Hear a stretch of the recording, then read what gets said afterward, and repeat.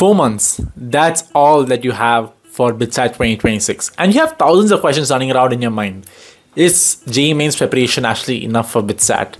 And given that BITSAT is now in April instead of May, how should my preparation be? How should my strategy be? Is English and logical reasoning actually that important? Can I just skip that entire part? The most important question of all. I am late to preparation and I have not prepared properly. Can I still crack BITSAT in 2026 with a great score? We're going to answer all these questions and more in this video here today. If you're new here, my name is Hari. I'm a recent graduate from BITS Pilani. I got 340 in BITSAT of 2019. We're going to answer all your queries in this video. Make sure to watch it till the end. Make sure to subscribe to the channel. Before we move ahead talking about the roadmap of BITSAT, I'll give you a quick context on BITSAT and how the exam is supposed to be.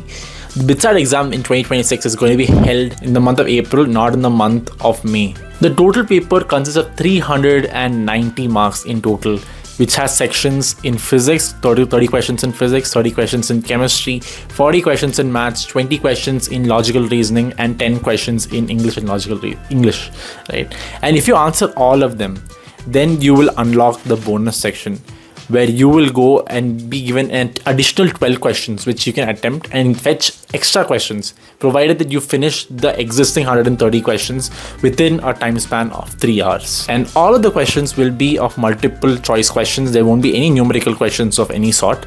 And this is very different from the kind of papers that you will be attempting in JEE Mains, because JEE Mains has only 75 questions and you will have numerical questions there as well, where it's fill in the blanks numerical type. But BITSAT is not like that.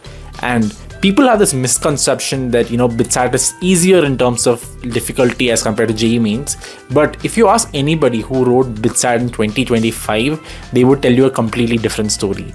You see, JEE Mains over the years has become slightly easier in terms of the general trend, whereas BITSAT has been trying to increase its level and it has been trying to confuse the students in terms of the difficulty level. And even if you see the cutoffs of 2025 as compared to 2024, you'll understand the cutoffs has actually dropped. This is because of the increased difficulty in the papers. And how do we go about navigating the increased difficulty? And how do we go about navigating the fact that, it is very close to the second attempt of JEE Mains. The first attempt of BITSAT is actually very close second attempt of JEE Mains. We're going to help you strategize to make sure that you do your level best in boards, in JEE Mains, and in BITSAT. And this video is going to help you make sure that you do well in all three of them. So let's understand what is actually required in each one of them. Well, as far as board exam preparation is concerned, one of the most important aspects to it is how do you actually present your answers, how well you know the NCERT syllabus, and how well you can actually go and actually by heart a lot of the things, and how do you actually present them in the best way possible. And as far as JEE Mains is concerned, there is a huge syllabus and the questions will be of medium difficulty level. And it primarily tries to test you on your ability to problem solve and your ability to understand NCERT topics in a deep fashion so that you can apply those concepts in your exam paper. Level of JEE Mains is definitely going to be higher than your NCERT level. And for that, you need to keep practicing a lot. And as far as BITSAT is concerned, the questions are significantly higher, close to 130 questions. And what it actually tests you is your ability to solve questions really quickly and your ability to pick the right questions to solve from. And you have to make sure to understand that the level of questions in BITSAT is not super easy anymore. If you look at certain papers on 2019, 2020, you'll understand the papers were slightly easier, but starting 2025, 2024, you'll understand that the level of questions have actually gone up a little bit. So you need to prepare at a JEE Mains level questions for BITSAT exams as well. So the rule for acing this is very, very easy. You need to solve questions at a JEE Mains level, whereas you need to have the speed of that of someone who's preparing for BITSAT, and you need to have an NCERT level clarity so that you can use that to ace board exams and use that knowledge to apply in competitive exams like BITSAT and JEE Mains. Now, what should you be focusing on in the month of December and January?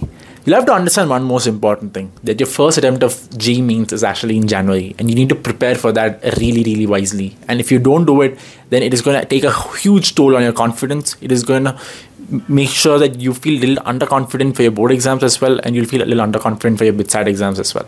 So try to ace JEE first attempt to the level best possible, so that you gain a lot of confidence for BITSAT and you gain confidence for your board exams as well. So practice a lot of previous year questions in JEE, practice mock papers, go and attend exams in your test centers and your coaching centers, so that you are well poised for your JEE examination.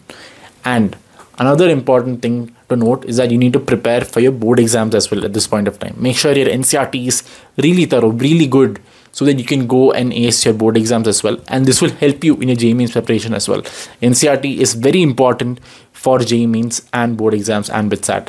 A good advice right now at this moment would be to prepare short notes using your NCERT that will help you in your JEE and your board exams. And this will very much be handy even when you're preparing for BITSAT, especially while preparing for certain topics such as practical and organic chemistry. You know, like they ask you questions from certain lab experiments that you've done for your practical examinations. And it'll help you revise inorganic as well while preparing for chapters like P block, surface chemistry, and other exams. And once your JEE first attempt gets over, you need to understand one more very, very important thing.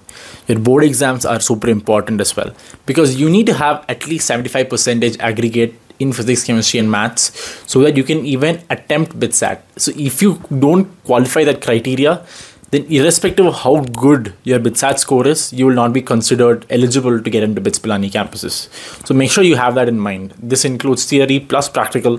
So don't skip your board exam preparation, because it is super, super important. Don't think that my JEE went well, so I can now chill out. I don't have to worry about board exams. I don't have to worry about JEE part 2, because practicing for JEE part 2 will actually help you in your BITSAT a lot as well, because the concepts and the level of questions for BITSAT will be similar to that of JEE from what we have understand previously. And about the pattern of BITSAT, what is the level of weightages across various subjects, that is something we'll be discussing in the upcoming videos.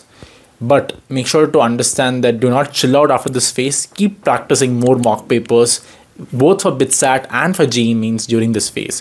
The 2-3 month time that you have should be used for honing your NCERT level knowledge, so that you can use it for your board exams and improving your speed and accuracy and ability to tackle hard problems, so that you can go and ace BITSAT and JEE part 2 as well. If you're someone who's actually preparing for any of these exams, then do check out the community link that we have posted below. This is supposed to be the best community in India, which will help you with the best mentors and best test series and best people who can guide you to your goal. So if you're someone who's preparing seriously, do check out the link in the comments. If you have utilized the time from December till March properly, then you will be entering April with a lot of advantages. You will have your concepts cleared because your NCERT is strong. You will have a strong problem solving ability because you've solved a lot of papers for JEE. And you will also be BITSAT ready because you've solved a lot of mock tests, both for JEE and for BITSAT as well. The hidden gap to now ace BITSAT in the April attempt is, how do you ace English and logical reasoning? Where do you practice it from? Right? So this is where we at Crackit have come up with something very interesting in terms of helping you guys with English and logical reasoning and full syllabus mock tests as well, so that you guys can go and ace the first attempt of BITSAT very easily. We have structured problems for English logical reasoning and other chapter wise tests, and we also have video solutions for the mock tests that we have created, which is in line with the BITSAT syllabus. So if you're interested in any of that, do check out the link in the description. Do join the community as well, so that you get access to the most unbelievable and most relevant stuff out there in the market. As far as the last few days before JEE and BITSAT is concerned, just keep revising the short notes that you have created in the months of January and February, so that you guys can go and do really well while maintaining everything that you have learned across the last 4 months. I know this is a very high level roadmap on what you need to be following for the next 3-4 months. The next videos will be very, very in depth in terms of what chapters to follow, what concepts to prepare for, what are the most high weightage topics that will help you in both BITSAT, JEE and other competitive exams that you'll be writing. So do check it out, guys. Do follow the channel, do subscribe to the channel as well. We'll be coming up with a lot more interesting videos very, very, very soon. I'll see you. Bye bye.